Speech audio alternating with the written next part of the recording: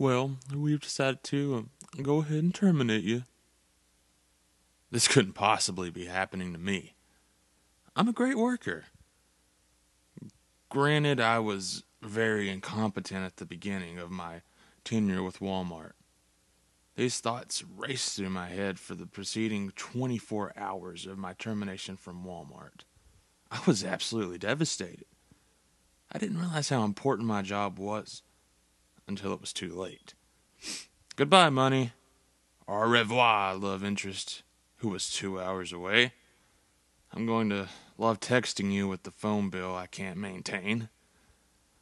Can't forget about you, gas money. I may miss you most of all. I darted past my mom and I headed straight upstairs as soon as I got home. I didn't sleep a wink that night, along with ignoring every text and phone call, much to my sister's chagrin.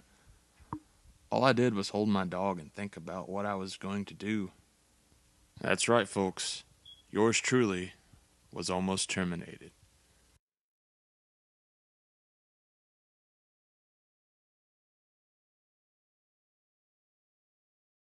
Now, he's supposed to be a pastor. Oh, he's a pastor. I heard him preach. Well, he must not be a very good one if he's out there getting fired from his job. Yeah, how about that? People seem to forget I was 18 when I surrendered to the ministry. Not that I'm defending it by any means, because I'm supposed to be an adult. All my childish ways should be done with, right? Well, life being the learning process it is, this was just one, a very crucial one, that I had to deal with.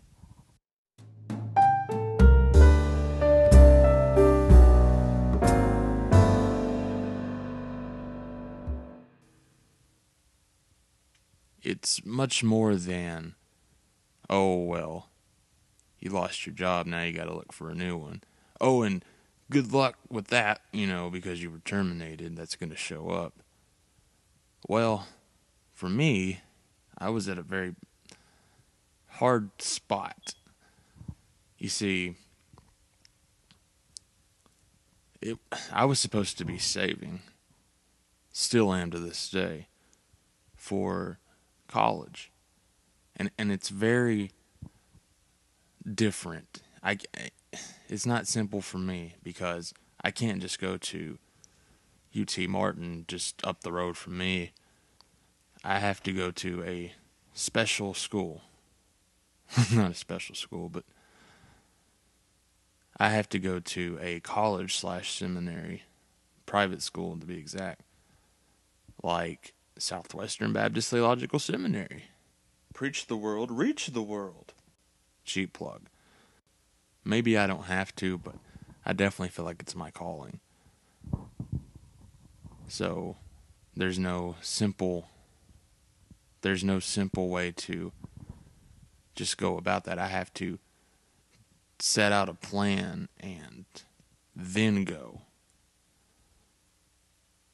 I wish it was as simple as just going. And sometimes I think that's how it is. As a Christian, I feel like I read all these stories about people who just go out and do something without, any hesitation or thought out process. And I'm just like, well, maybe I should go. But then, reality hits in. And not that I'm separating reality from spirituality. I never want to do that because they're not different. Now, I'm a firm believer that you can live two separate lives. One being showing up on church on Sundays and, just, oh, well, the pastor did a good job, I'm sure someone got something out of it. And then going out and living a burn up kind of life separately, such as Monday through Saturday, or Monday, Tuesday, Thursday, Friday, Saturday, and be a perfect person on Wednesday and Sunday, because that's what church people do, right? But I do believe the correct way to do it is act as you would on Sunday and act the same way on Monday and Tuesday and Thursday and Friday and possibly Saturday. Well, I guess some of you Catholics do that on Saturday anyway, but besides the point. So I'm supposed to be this preacher, as many old people have referred to me as. I've preached before, and I'll preach again, but I would never label myself a preacher until that was my full-time job. I'm a missionary above all. And here I am about to get booted out the door. I laid in my bed and just thought. But I'm an optimist. I'm surprised I made it this far in life with a relationship of Christ of any capacity. For me, it's just who I am. I can't imagine, being anything less than an optimist and still having something to do with Jesus. Not that it's any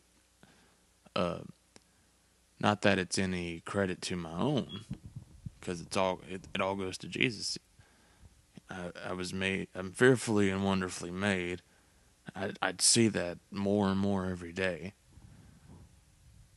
But it's a matter of, I just think if I was one of those people who complained about everything, saying, yeah, I had a hard life. My parents got divorced, so I don't have to go to church. A bunch of hypocrites. I'm glad I'm not one of those people. I did have a hard life, and those of you who've watched my other testimony videos will know that. My parents got a divorce. My parents got divorced. They did. And my mom had to raise 3 kids by herself practically. Not practically, she did. So we had it tough. So 8 o'clock rolls around that next morning. And I told them I'd be there. So I got there around 9 o'clock in the morning. And I talked to my boss. And he said, hey, how you doing? My boss is one of the happiest guys in the world. And I do not complain. I would love to be that happy all the time. So we go in there and we talk. And I said, they're trying to give me the boot for poor performance. And there's no way. You can go back and watch that and see how well I did.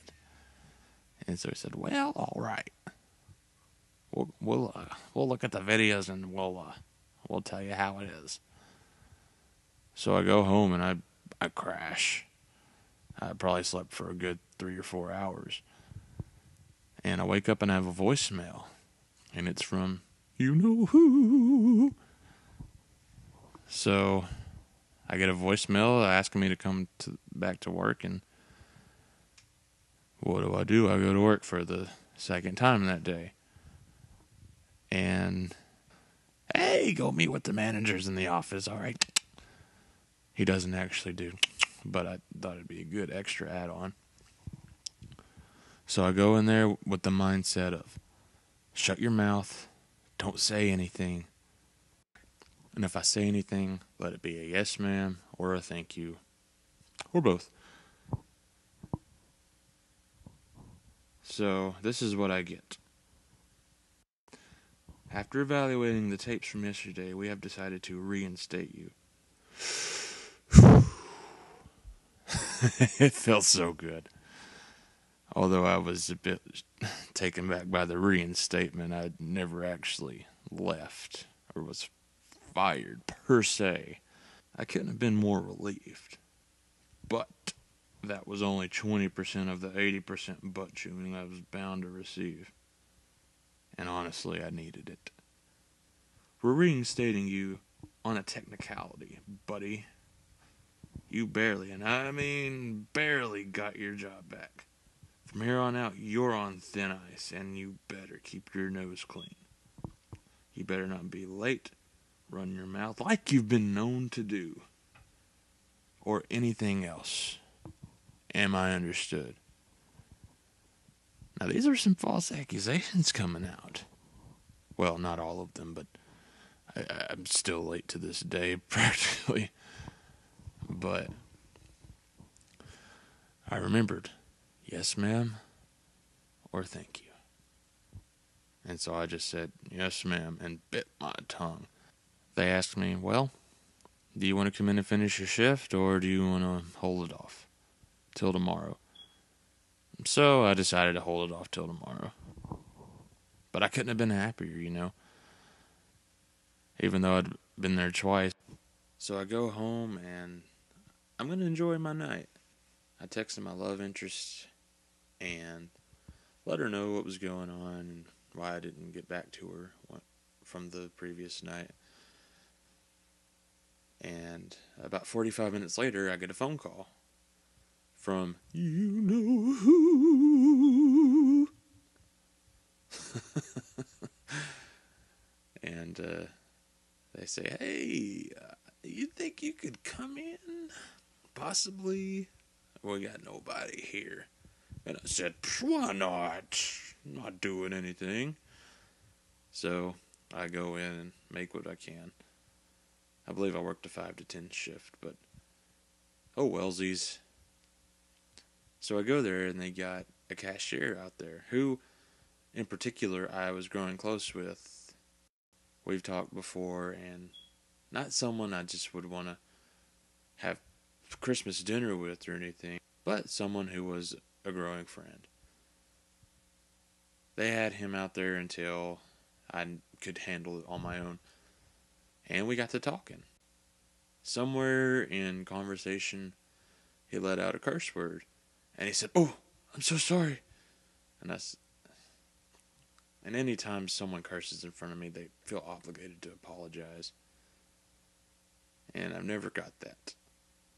I mean, although I do appreciate the gesture, it's never really bothered me, per se. Not that I condone it, I don't. I don't do it myself. But it's weird to me. If you're gonna cuss, hey, whatever. However, if it's under the wrong circumstances, watch your mouth. So I asked him, what are you sorry for? Well, I know how you feel about that kind of stuff, so I just want to apologize. Yeah, but what are you sorry for? And he said, well, I shouldn't be talking like that. Why not? And from there, I got to tell him about sin and what sin is. And that opened the door for something incredible. I asked him, what church do you go to? And he said, Christian. Yeah, but what church do you go to? Methodist, Baptist, Episcopalian. He goes, oh, yeah, we're Methodist. And I said, everybody in your family? He said, well, I think my brother's a Baptist, because he don't drink, whatever. And I said, well, what are you? And he said, well, I was taught that, but I don't know, it's something there. I believe in a God, but I just kind of do my own thing. I said, is that what makes you happy? And he said, well, I don't know, I guess. I said, if you were to die tonight, where do you think you'd go? Heaven or Hades? Although less characterized. He said, I don't know. Which is a very popular answer in that if anyone ever gets asked that question. We talked for a little bit longer. I got to tell him about this awesome Savior named Jesus. You think you want to accept Jesus into your heart? And so he said, I think I do. Although I did sense a little resentment to it. So I go to start this prayer, and I got a bad feeling about it. I said, are you sure you want to do this? And he said, well, I'll hold off on it. Just right now. So I said, all right, man. If that's what you want, I'm not going to do something that you don't want to do. And so I got to talk to him for the rest of the night just about the Bible and Jesus and all that good stuff. And what an ironic twist. After yours truly, preacher, pastor, missionary, was almost fired for his incompetence, was now leading souls over to Christ. How about that? So, a week later, I'm leaving the store, and I hear, Levi!